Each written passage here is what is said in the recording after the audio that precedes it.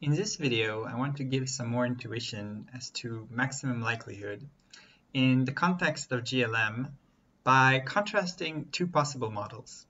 One is called the unconstrained or the saturated model, and the other is the constrained or the regular model.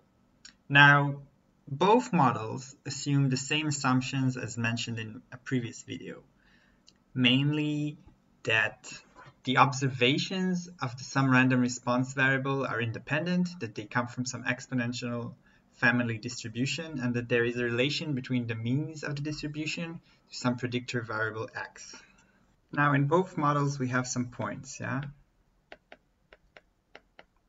And we assume they are related to some predictor variable x. The regular model is the model we've seen so far. It tries to fit some linear line or other model to the points. And it does it by the method of maximum likelihood. So here it's mu equal x transpose beta. And what it basically says is that each point on this line is the mean of, in the normal case, normal distribution. Yeah, so it looks something like this. With this is the mean, the mean, the mean. Here it will be like this, and this is the mean. And we get our betas, we get the betas that maximize the overall likelihood of all those means. Basically, to get this point over here, this x, then under the assumption that the mean is here, there is some likelihood, there is some probability that we get a point here. And we use this likelihood and we multiply all this likelihood and then we take the log of it and we maximize. So this is basically how we get the betas.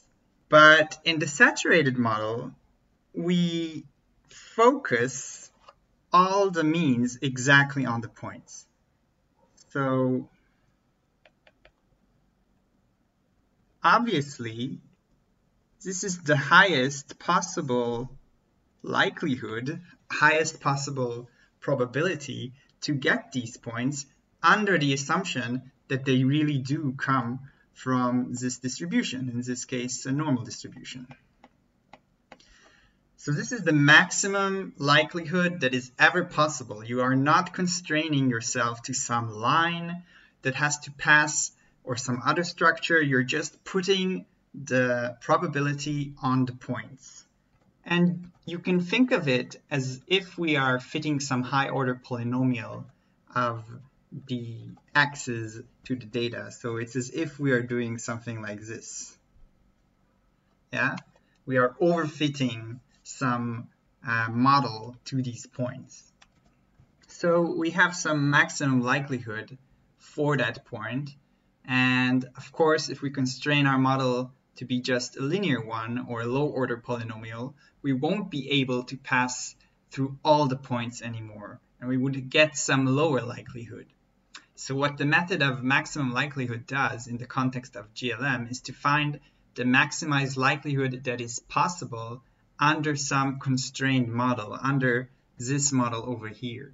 So we say we want, let's say, some linear line, yeah? So we try to find a linear line that maximizes these values over here, yeah? That is as close as possible to the center, to the maximum likelihood of each observation.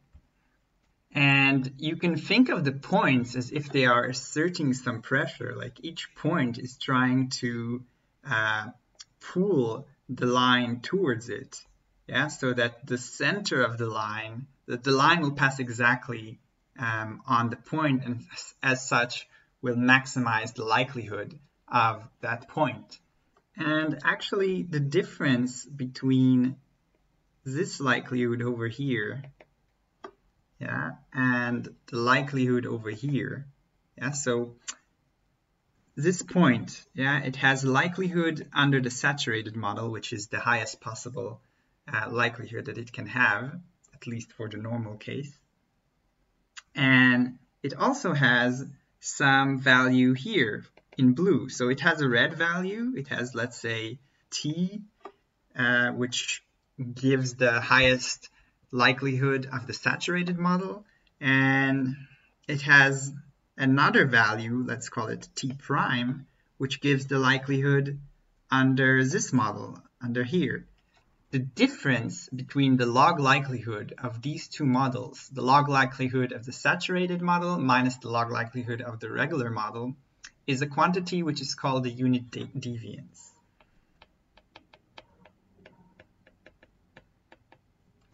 And we will talk about it in a future video.